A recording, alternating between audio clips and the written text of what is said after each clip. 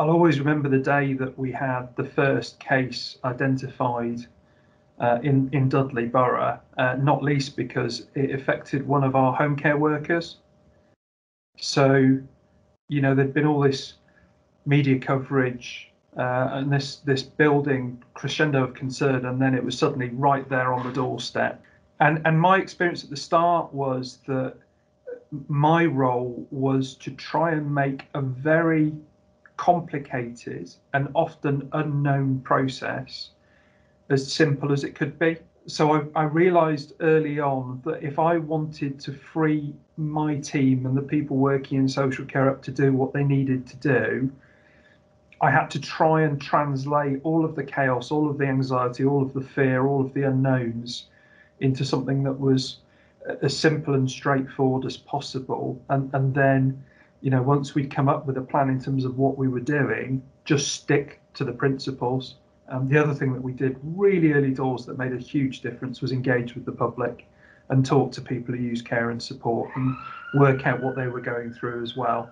And that really did change the way that we approach some things. Aiming for perfection is often hugely unhelpful. And there's been something about focusing the energies on trying to understand how to make things better as you go, rather than knowing exactly what to do and expecting to get it right all the time. And once you've accepted that and you switch your mindset to any step being in the right direction being a positive thing to do and a positive use of time and energy, it's really quite liberating. And life in local government can move sometimes at a slower pace than you'd like, and all of a sudden you're in the middle of this thing where you're taking decisions in real time and you're making things happen instantaneously. And there was something quite liberating about that. Whilst none of us want this pandemic, there's things we've learned about what we can do at pace that have really challenged the way that you think about work, the way you think about what you can do. I've learned as well that, it's absolutely okay to show imperfection to your colleagues, to show you're going through a difficult time, and to reach out and ask for help as well. None of us are immune to this. Everybody's got an individual story of COVID-19 and how it's impacted on them. And at one point, one of my team had a dad on a resuscitation bed.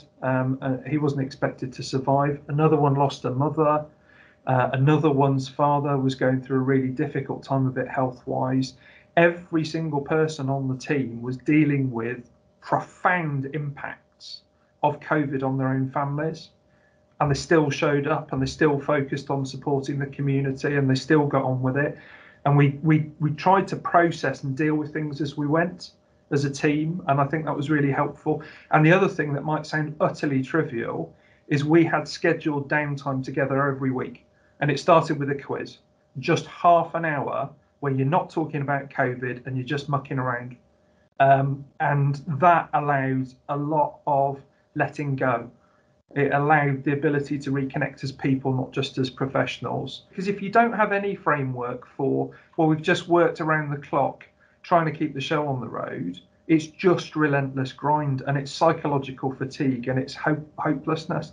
You've got to go back and really pick out the things that have happened.